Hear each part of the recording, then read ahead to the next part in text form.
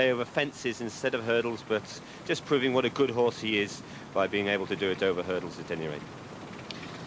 He was bred by his owner, Roscoe Harvey, both by a Chris Sweeting stallion, and the mare was by a Sweeting stallion, so they'll be really rooting this one on. But there's 3 British breds in this, another one, Flakey Dove, the mare, and she, of course, gets a £5 allowance here, being a mare, and although she's run 3 times and not won this season, she's been beaten, but far from disgraced. Your old entire horse, he's been nothing but a perfect gentleman. Yes, and there is Sayparee, the 4th of them. This one's really been around a bit. First with Paddy Mullins, good horse in Ireland, won all over the place on all sorts of ground, including heavy twice at Fairyhouse and Turles. Came over to Martin Pike. John Joe had him first of all. He's really been around. He's with George Reed now. They've run him once and he pulled up at Newcastle. If they can get the secret to him, he is a good horse. Pulls quite hard, this chap, but certainly his last form doesn't give him much show here at all. 4-6 Relkeel, 7-4 against Flakey Dove, 6 is Great Marquess, Sayparee, 5th is Peter. And with the wind behind them, they set off to face up to the first of the 8 flights, with Great Marquess, the leader, from Relkeel, taking a good hold, Flakey Dove, and finally restrained Sayparee. Great Marquess at the first, from Relkeel, Flakey Dove, and Sayparee. Great Marquess over it from Relkeel, Flakey Dove, Sayparee, as they race towards the second. Great Marquess not going a great gallop, very sensibly in this arduous ground and buffeting gale. Same order over the second, which will be the last next time, racing up towards the winning post now. Great Marquess from Relkeel, Flakey Dove, and Sayparee. Just passing the post before they swing left-handed, and then they run in the teeth of the gale when they turn this corner.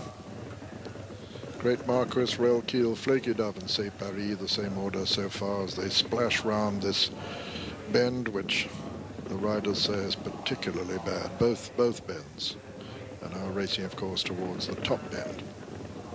But more immediately, flight number 3, Great Marquess, Relkeel, Flakey Dove, and a little gap then to Sayparee, the 50-to-1 chance.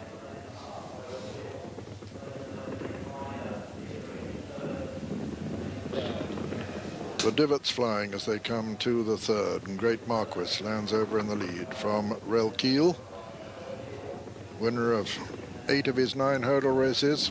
This young horse, the junior here, a 6-year-old. Flakey Dove, the champion, over on the far side, and then Sayparee. Great Marquess comes to this under Tom Jenks, the 4th. Jumps it from Relkeel, Flakey Dove, and Sayparee. Sayparee not quite so far behind him now.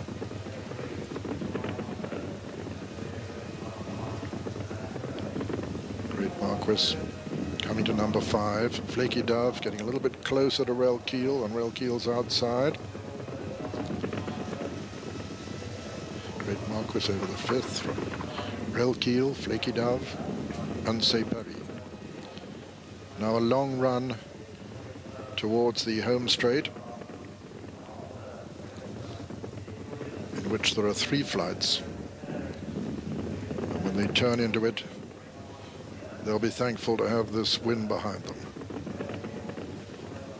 Great Marquess making the turn from Relkeel, Flakey Dove, Sayparee. Tom Jenks from Adrian Maguire, Mark Dwyer, and Lorcan. So round that muddy bend and racing up towards the third last. Great Marquess from Relkeel. Relkeel much closer now to Great Marquess, comes right up, ears pricked, to join him with the champion. Flakey Dove towards the near side.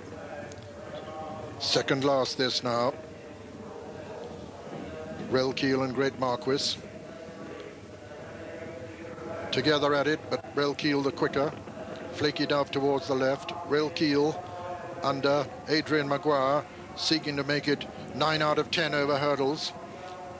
In the centre of the trio, just the leader from Flakey Dove, but Flakey getting closer. It's Relkeel from Flakey Dove.